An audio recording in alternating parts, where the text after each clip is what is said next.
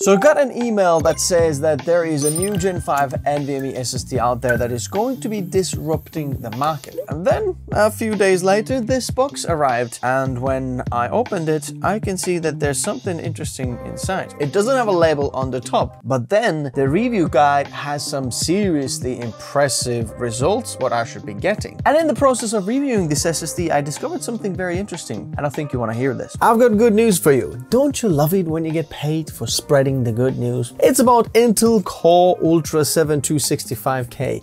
It has had a very attractive price reduction, making it a great cost-effective and high-performance solution for creators, gamers, and professionals. If you're into video editing, then this is especially good news for you because of the iGPU inside there that will enable you to have hardware acceleration, media playback, and encoding on the timeline, which means you'll have very smooth timeline experience with your H.264 and 5 media, regardless of which dedicated GPU you're running on your PC. Oh, and now with the boost profile, you can get extra performance, and the native memory support goes up to 8400 megatransfers per second. It's a perfect best bang for buck CPU for creators, whether you're doing photo, video, 3D, AI. Check it out in the video description below, and thank you Intel for sponsoring this part of the video. So what I'm talking about is this Phison E28. This is a very interesting thing. So this is kind of like a reference design, and you don't really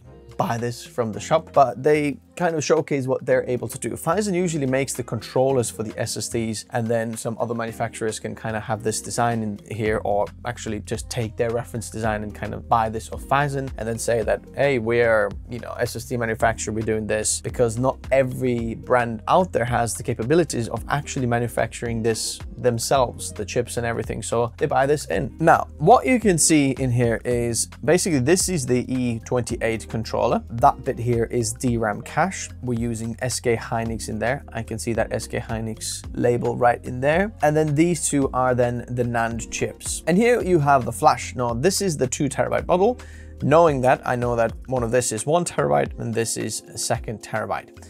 Underneath, we don't have anything, and you are able to get 4 terabytes of this as well, which I'm assuming then at that point you will have 2 plus 2 terabytes on the top there. And then in the front here, you've got the 2 other like little Phison chips. They're very, very, very small. I'm not sure if you can see what Phison is written on them. One of them is the PCIe signal, and then the other one PCIe power. And because this is a reference design, there's something that I've never seen on an SSD before. Underneath here, there's like 2 more headers. I don't know if this is a testing header or something like that. So one of those ribbon cables can be connected into there. Obviously, I have no idea what you want to do with this, but I guess if you are a manufacturer, you want to test it or kind of configure it to something you want to do, you can do interesting stuff with it. You might be wondering, why is there so many CPUs out there? Because I did the CPU video, which is the best CPU for different programs. If you haven't seen them, check that one out. But while reviewing this, I actually discovered something very interesting. The review guide that Phison sent across, what you really see the Phison E28 actually compared to some of these other drives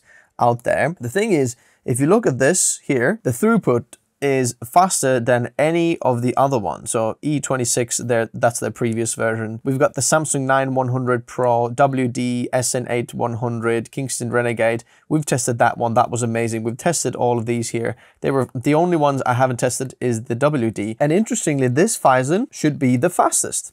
And when we're looking at the latency test, obviously latency, the lower it is, the better it is. Here again, the Phison E28 has got the lowest latency compared to all the rest of them. That's the only one I haven't tested yet, but I have tested some of the other ones and more that is not mentioned in here. And then when I saw the actual PCmark 10 comparison that was sent across as well, then you can see here, Phison E28 is supposed to be the fastest thing that is there since sliced bread. We're faster than the SN8100, Samsung 9100 Pro, and then the Renegade. And that made me really excited. Come on, let's test this thing and then see the results. Before I'm gonna show you the results, I'm gonna share something that I found or was kind of said by someone after I shared my results with Phison, because I got something different and I didn't know that this thing actually existed. Let me read you this. So this is from John Coulter from TweakCon. This is what it says.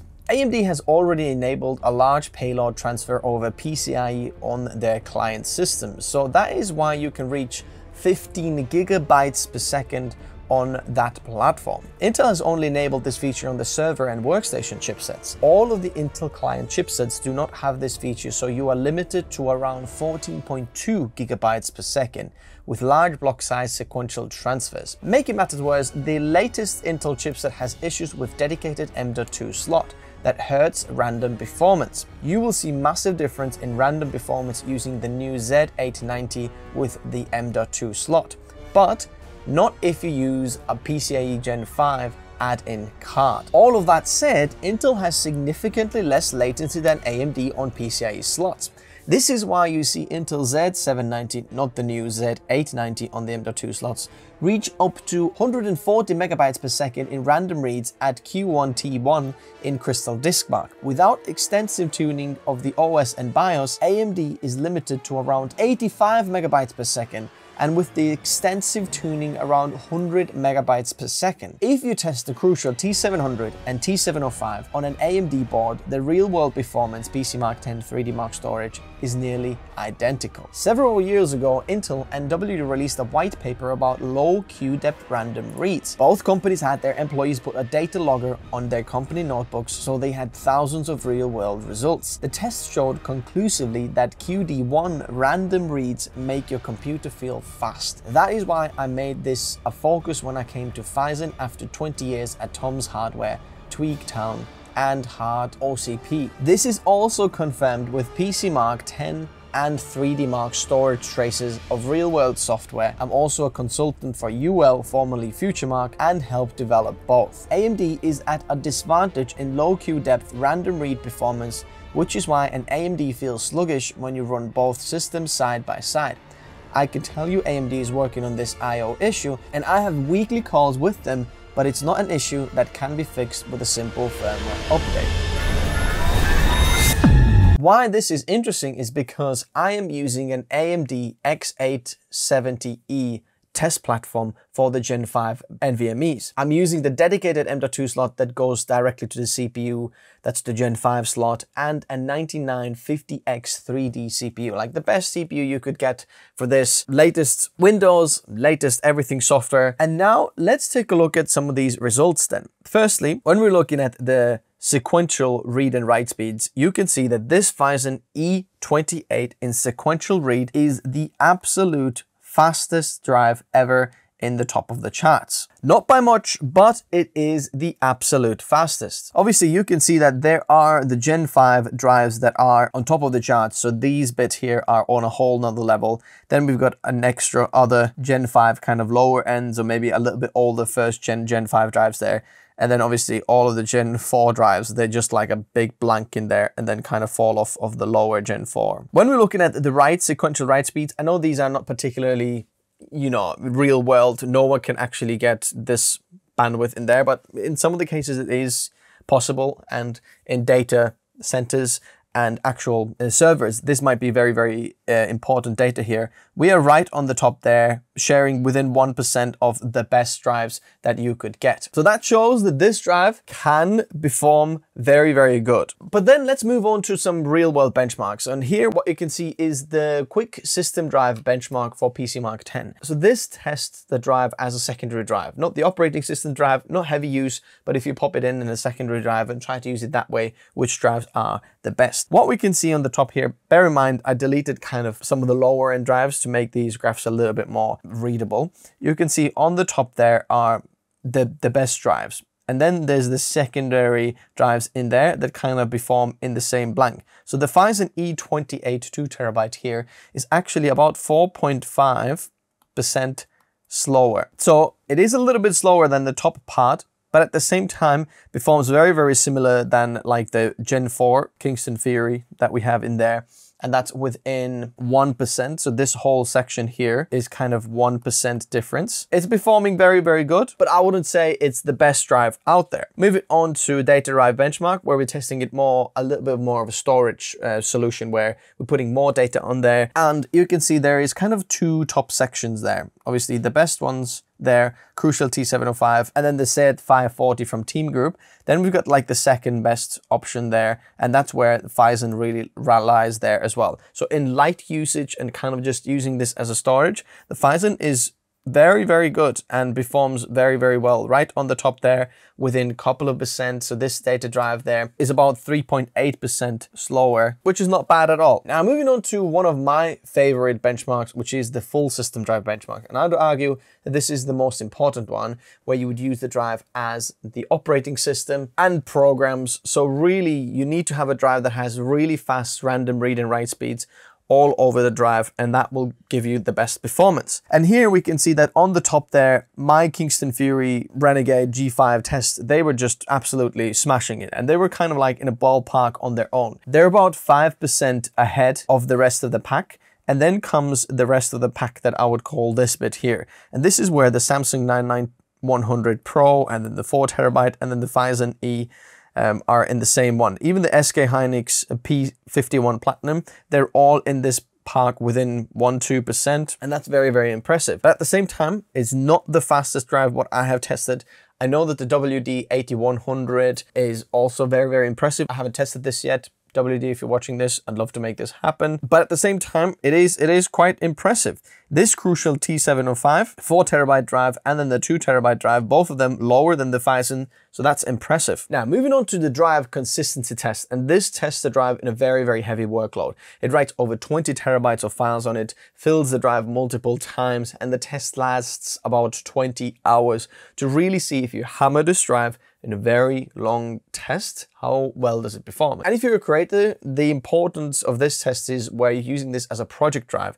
You're shooting lots of 8K raw footage that has very, very large file sizes, and you're constantly hammering this, either loading onto it or reading off to it. How well does it perform? Even at that point, it's not going to be as intense as this test, but this really shows if we stretch the drive, who can actually keep up with it. And here I had to extend the graph to more because the phison really isn't impressive and kind of falls short in here. And I'm not sure why this is happening. This is not very impressive results as well. Look at this. This here next to it is a Solidigm P44 Pro. That's a Gen 4 drive, half the capacity. This tests usually when you have larger capacities, and if you have DRAM cache, they perform a lot better. As you can see on the top there, we've got 4TB drive. The T705 2TB is amazing there, really. But as you can see, these two here, the large capacities. The first 1TB one there is at this point. All of the rest is higher than 1TB.